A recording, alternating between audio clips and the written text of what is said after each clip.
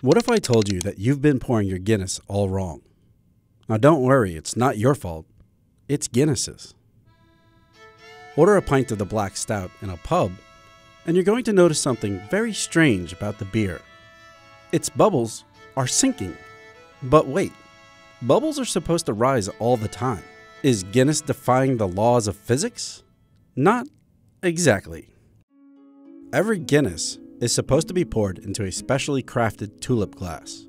But that glass, it's designed to manipulate the bubbles to turn the pour into a performance, making you wait longer than you need to. But let's back up a bit, and I'll explain something about how the bubbles in a Guinness stout are different than most other beers. So the weird thing about stout beers is the bubbles inside, they're very small. This is William Lee. He's a professor of industrial mathematics at the University of Huddersfield in the UK. And his research has found a problem with the traditional Guinness pint glass. Most beers are carbonated using carbon dioxide.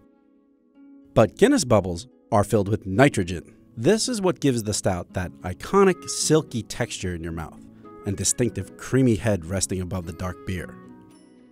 When you look closely at a Guinness while it's settling, the bubbles are actually falling instead of rising.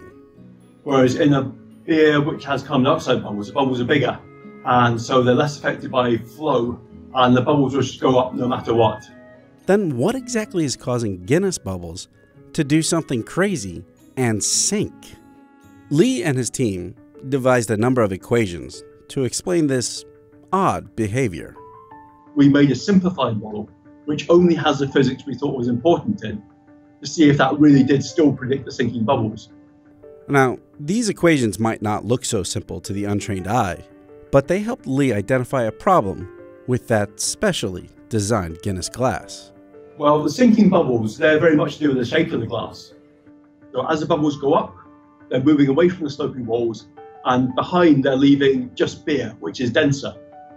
So you've got dense beer beside the walls, and of course the dense beer sinks, and then as it sinks it carries the bubbles with it. So that's kind of why you see the sinking bubbles in Guinness, with the small bubbles which get carried down by the currents.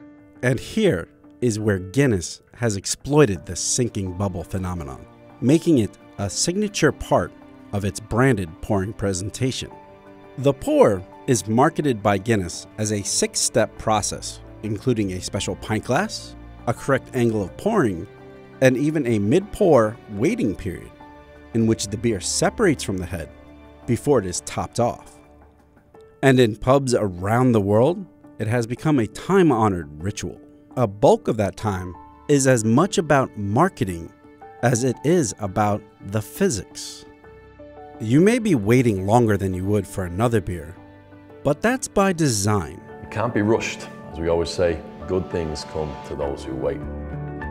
Now, you might think that the beer flowing into the glass is causing a current that affects the bubbles.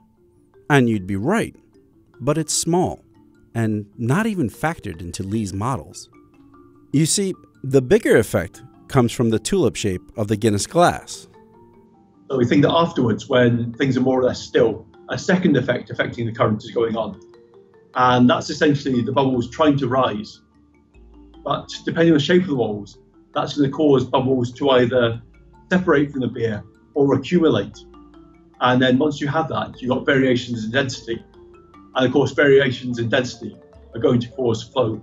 So, if the Guinness glass isn't the perfect glass for a pint of Guinness, then what is? So the ideal glass would be kind of martini shaped, but basically gigantic and looking very strange. Wait a minute. A martini glass? I mean, just look at it. The idea, it's absurd. Yet, it's remarkable how quickly it settles. But this still leaves you with a choice of waiting or using something ridiculous. Will Lee's work help solve this?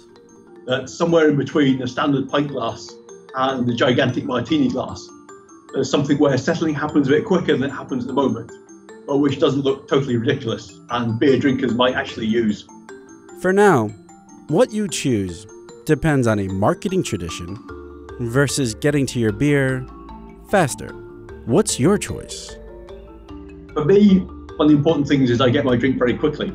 So I think I would be tempted to order Guinness in a giant cocktail glass rather than waiting a long time for the pint to settle. Even if it was rather unmanoeuvrable, I might have to drink it out of a straw so as not to spill it on me.